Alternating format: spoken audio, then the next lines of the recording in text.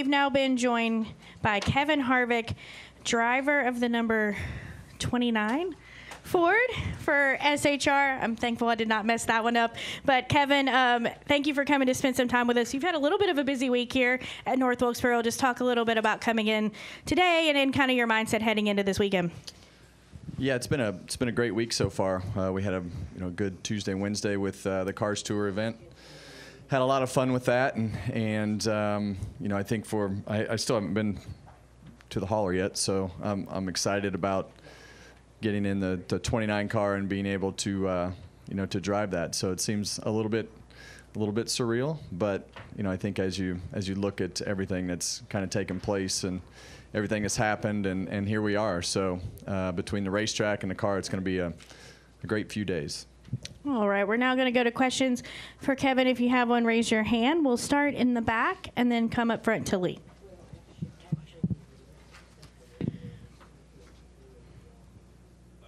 Kevin Kennybeck. Oh, okay, thanks. Kevin Kennybeck, WXII. We've heard from so many fans the last few weeks about how special this is because it brings back memories from when they were children coming here with their parents, and now they are the parents bringing their own children. With this being your last season, I wonder if you could speak a little bit about what it means to you to have your own family here at this track this weekend, and have you considered at all the possibility that in 10 or so years you might be watching your own son compete here? Yeah, well, I think when you look at this particular event and everything that has happened over the last, really, I guess it's been really about a year and a half, maybe a couple years, since the transformation has taken place, and we had the modified race and the Cars Tour event and everything that we had last August, and I think that's really when everybody realized that it was probably capable of being a reality.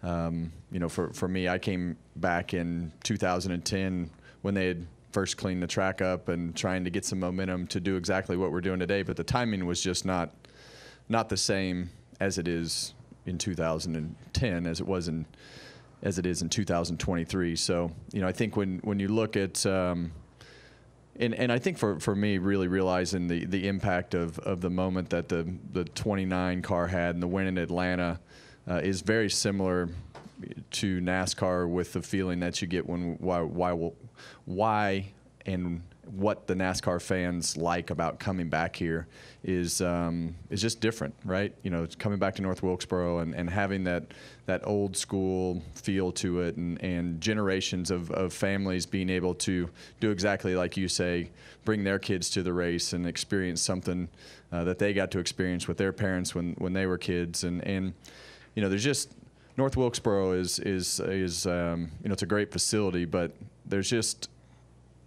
there's things that hit those hardcore fans differently, and I think North Wilkesboro is one of those things that moves the needle. And I think that is very similar to the 29 situation. It's not really about the car or my name, or it's really about the moment for NASCAR. And I think this coming to North Wilkesboro is exactly the same. It's a moment for NASCAR, and I think that's pretty neat.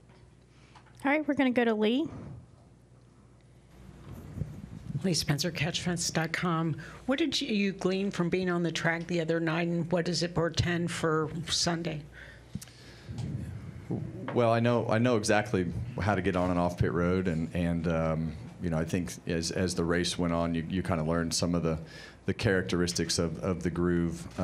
But I think from a power standpoint and the way that how heavy the Cup cars are, it's a much different driving style as far as what's good and what's bad, and how much throttle you can use and how much brake you use and things like that. So there's a lot of different tendencies with the car, but making laps around the track definitely doesn't hurt anything, so you don't have to waste any time when you first go out, because the tires will not be your friends as you go several laps into the run. So we'll see, but based on the simulator, there were not very many times that you were able to get wide open. So we'll see how that goes. Rodney was on Sirius this week, and he said that it would probably be really emotional for you because this would be your last All-Star race, and you were expecting a lot of people here this weekend.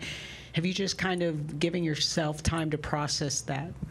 Yeah, I think it's the first one where I was like, oh man, this is a big moment, just with the 29 and seeing how excited Richard is to see it on the track and all the things that come with those 13, 14 years with RCR and being able to actually do this is a pretty big moment. I think that the coolest part about it is the fact that the two companies work together and being able to have the respect of Richard and everyone there to be able to actually let them have us do this is something that means a lot.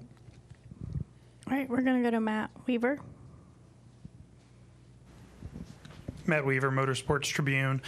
Maybe we'll find out differently for practice, but I don't think we're going to see shifting because of the lack of grip in the track. So if that is true, how is that going to change the racing compared to maybe what we saw in Martinsville the last 2 years? Yeah, I don't think there's anything you can compare to Martinsville. Yeah. Yeah. What kind of racing would we see then? If I that's have the no case? idea. Yeah, I think it's yet to be seen. I think as you look at everything, I've told you guys this before. I'm not going to speculate on what type of racing that we're going to see because I always stick my foot in my mouth when I speculate, as you guys do as well. In case you were wondering, when you start speculating on something that's never happened, you're just asking for nothing but trouble. I don't see it. Not.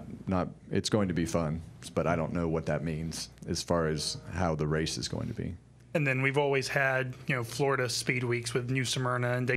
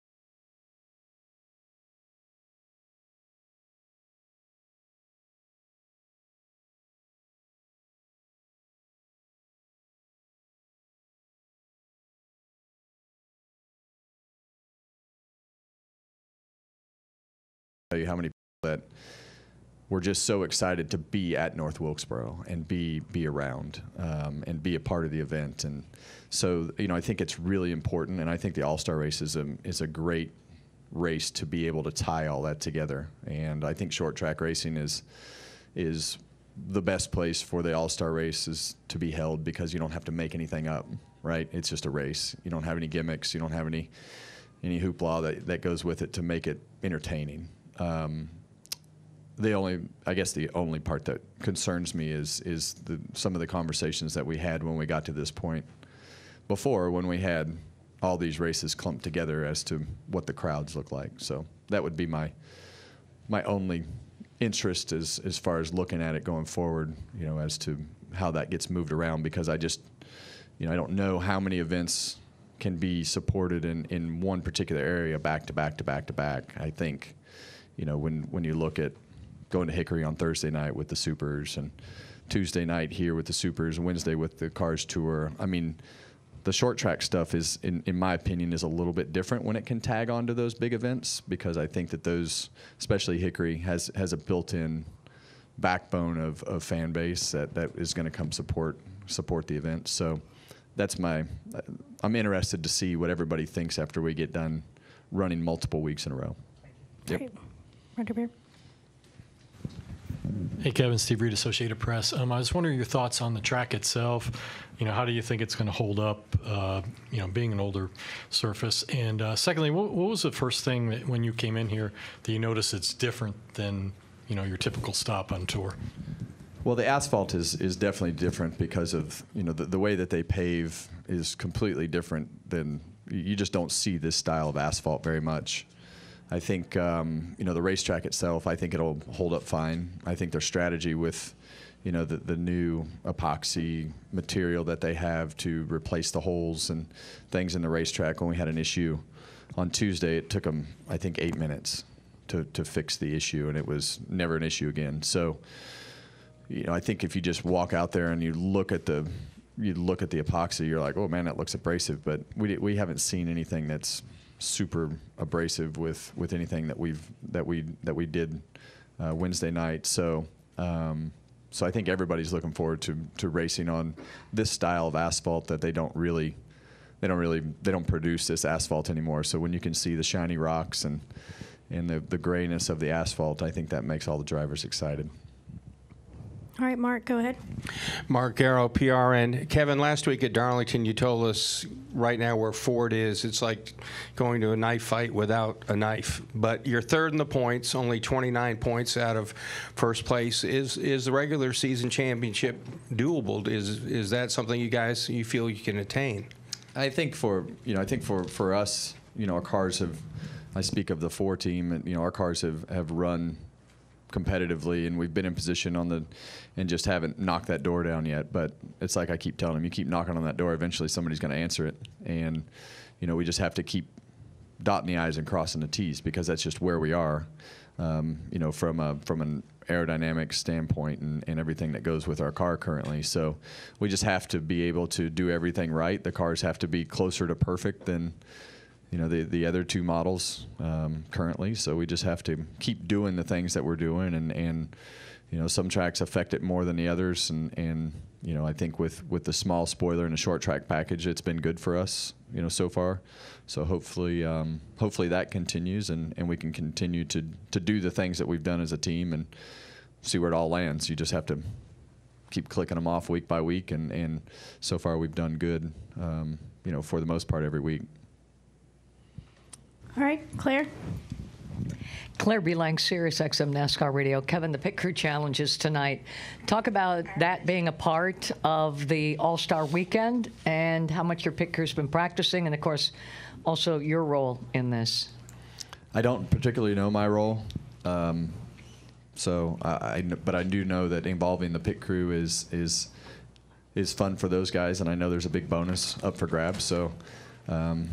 Everybody likes money, so anytime if they can stuff their pockets full of more money than they came here with, I think they'll be going for it. So, our guys have, for the most part, been good on pit road, and hopefully they can bust off a good stop and try to win themselves some extra cash. But that just makes it fun. I mean, anytime you can involve the team and the pit crew and people of something unique, it makes it anything unique makes it fun. Also, you play a role because you got to come into pit road smoothly, et cetera. And so we didn't talk much about your part of it, but, it's... You want to drive? You can ride with me. I don't know if you really want that. That's what they should do, is put you in the passenger side. You can ride in the passenger side. I'll bring you a little good luck, right? Yeah, just watch your tailbone when they drop the jack. Thanks a lot, man. Yep. All right, we're going to go to Stephen Wilson, then up front to Jeff Glutt. Steve Wilson, SpeedwayDigest.com. You talked a little bit about the history already here, and you coming here in 2010. First question is that do you guys advocate to come back next year, or do you advocate to do something differently other than the All-Star race? My opinion doesn't really matter next year. As far as from a driver's standpoint, I always advocate for something different. I think anytime you can keep it mixed up, I think it makes it more fun for everybody. I don't know. Is it as cool if you have a points race and the All-Star race? I don't even know if that's a possibility or an option. I'm just guessing. So, but I always vote for different. I think when you look at all the unique events, they're never as cool the third year. So, yeah, I think it's something that you have to keep fresh and you have to keep new, and what that all means, I don't know, but I think that a 400-lap race would be pretty cool here to see. And the second question is you talked a little bit about the asphalt that was last laid in 1981. So, as far as tire conservation coming from Darlington last week to coming to here, what is the difference that you see already? Well, it's a much shorter track. I mean, that's the That's the biggest difference. And when you look and see the lines that the cars run, turns 1 and 2 is really unique. And when they move that wall out, it kind of took the preferred line away. So you have to enter that corner a little bit different than what they used to, with the way that wall sticks out. So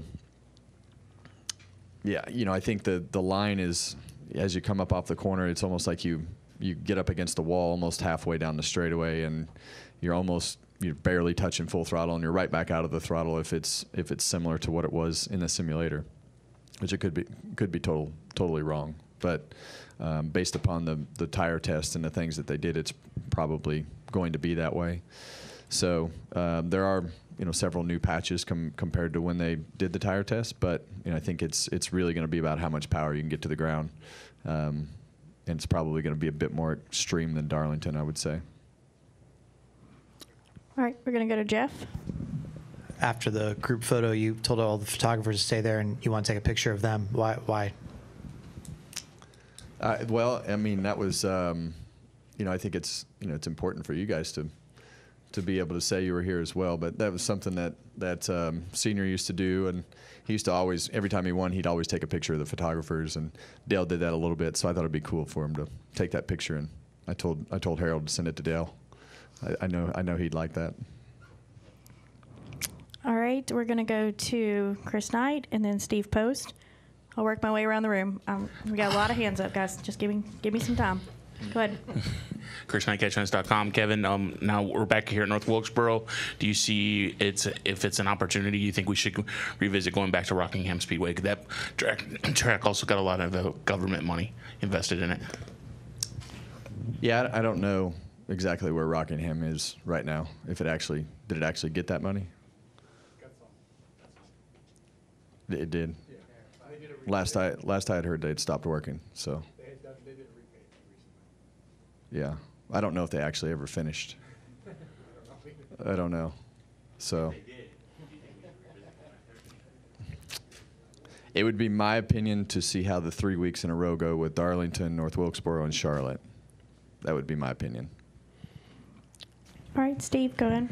Steve Post, Motor Racing Network. Kevin, next week is the 600 at Charlotte.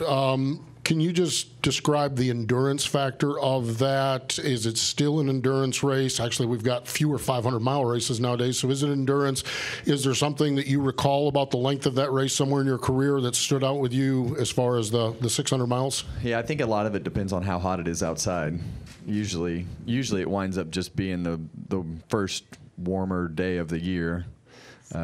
So that usually makes it makes it a little bit more difficult than some of the other weekends that you've had, because the early heat is always harder to deal with than it is after you get middle of the summer, because you're used to it. So yeah, I mean, the 600-mile thing in itself is just unique because of the fact that it's just 600 miles, and the engine guys freak out because you got to go an extra 100 miles, but the parts and stuff on the car are just they're a lot more durable than they used to be, because I remember when I started racing the 600, it was all about pacing yourself until it got dark. Well, right now there's really no pacing yourself. You go as hard as you can go, and still have the same goal of keeping yourself on the lead lap and doing the things that you need to do until it's dark. But back in the day, it was take care of the motor, and they always seemed to detune the motor a little bit for that particular race to try to make it survive, because everything was built to go 500 miles for the most part, and now you have to run them 3 races. So, but the engine shop will still have a miniature freak out, just knowing that it's an extra 100 miles just because that's what they do. All right, we're going to go to Seth, then Daniel McFadden, and we'll end up front with Steven. Go ahead, Seth. Seth Egger, Kicking Tires. Kevin, you mentioned that it's a little surreal to be here. Do you almost have a little bit of a Field of Dreams feeling today? Yeah, I think mine's more about the car than it is the racetrack. I think that the car fits the setting of the racetrack and everything that happens. But I guess for me, it's just a little bit different, just because of the moment and the impact and everything that came with the car that I'm driving. It's more the car than the track for me. I'm honored to be here, and I think it's a great event. But to understand and see how important this particular number and paint scheme. I mean, it really caught me off guard too. I had to almost relearn, the importance and the impact of that particular moment in our sport, because, like I said earlier, there's more to it than the paint scheme and the number, and it's really a moment in NASCAR that means something to people that aren't even fans of yours, and the Earnhardt fans, and everything that goes with it. So, I know that car on the racetrack, one more time is important to a lot of fans. So that's really, it's a great moment for the car and the track to do all that together. All right, Daniel, go ahead. Daniel McFadden, FrenchRich.com. Kevin, going off, I guess, your previous answer, up until this point, through like a quarter of the season, had it not quite felt like a farewell tour season for you yet? I know there hasn't been much like pomp and circumstance for like as other drivers may have gotten with their farewell tours. Has it felt like that way for you yet? We really haven't been to a lot of these racetracks for the second time. So, I think when you look at everything that goes with it, we're really just crossing the tracks for the first time. So, yeah. All right, we're going to take one final question with Stephen. Stephen Toronto, CBS Sports. Kevin, I wanted to ask about the Cars Tour race on Wednesday night, because it seemed like, we've talked about tire wear and we've talked about the asphalt here, but it seemed like guys who stayed out compared to guys who pitted, drivers who stayed out seemed to be able to maintain their track position for a little while. Like, I know Ryan Millington, Jared Fryer finished second and third, even without stopping in the last stop. Given how important track position has been in next-gen short track races, does that give you an impression of what might carry over to Sunday night? I don't think so. I think with the Cars Tour stuff, we've kind of seen that trend as we've gone through the first several races this year, because the fields are so competitive, and the times the cars are so close in time that the track position is important, because you just can't pass as many cars as you used to in a short amount of time because of the depth of the field. But these cars they're gonna blow the back tires off of them way differently than the late model stock cars did, just because of the fact that they just have so much more power compared to the late model stock. So I think it'll be a little bit of a different style of strategy and race than what we saw the other night. But track position was important. And just for my records, do you know how much fall off there was on Wednesday night from the start of the run to the end of the run? And what are you expecting with these tires on the Cup cars? In practice, the fall off was in 30 laps was about a second. I would say it'll be triple that, at least double, but I'm guessing. All right, we'll take your word for it. Thank you, Kevin. All right, Kevin, thank you so much for your time. We appreciate the extended time as well. Best of luck this weekend.